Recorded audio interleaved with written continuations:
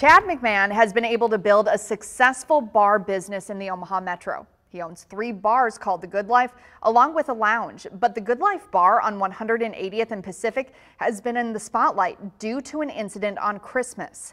That incident involves 6 minors drinking alcohol and 1 getting into a serious crash. The city of Omaha says video evidence from that night has been deleted, and they plan on charging McMahon with obstruction. They are also still considering pulling McMahon's liquor license for that location. As 3 News Now reporter John Kipper tells us, there are other allegations against the bar owner, and it's a story you'll only see on 3. Yeah, Courtney, the bar does not deny that 6 minors drank on Christmas night. And I spoke to 10 former employees that say underage drinking occurred on more than just that one night. We're not ID experts, is what he would say. Maddie Riggle worked at the Good Life bar on 180th and Pacific for around 6 months. I asked her why she stopped working at the bar, and she said she worked her last shift and quit. However, one of her managers said she was fired. Riggle says she later tried to get her job back because money from the bar was far better than anything else she could find. I did ask for my job back because I was at a point where I literally, I had no money, I hadn't had a job, and I thought that was the only place that I could make money like that at. Riggle told 3 News Now that she had concerns about underage drinking at the Good Life, but her concerns were disregarded by management. I would always say, what happens if they do go get in an accident or anything? And we were always told that if they show us an ID, we can't get in trouble for it.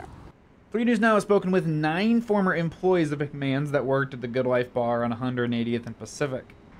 Some of the employees left on bad terms, some left on good terms.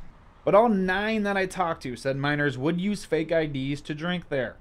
We were given access to this Snapchat video, which appears to show a woman who is also a former employee taking a shot at the Good Life bar in Elkhorn, a different location than the bar in focus.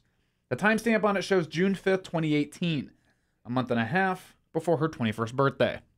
Similar accusations were made at Tuesday's city council meeting, in which 4 bar supervisors told the council they said the bar is diligent about checking IDs.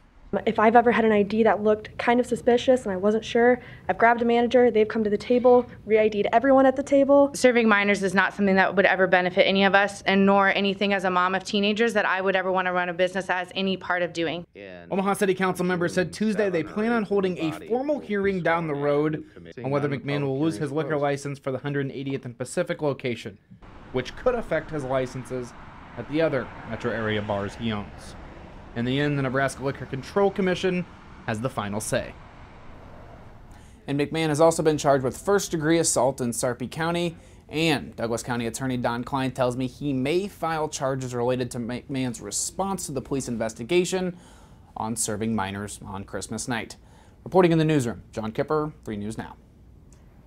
And to see the story John did last night on the bar and for tonight's story, visit our website, 3newsnow.com.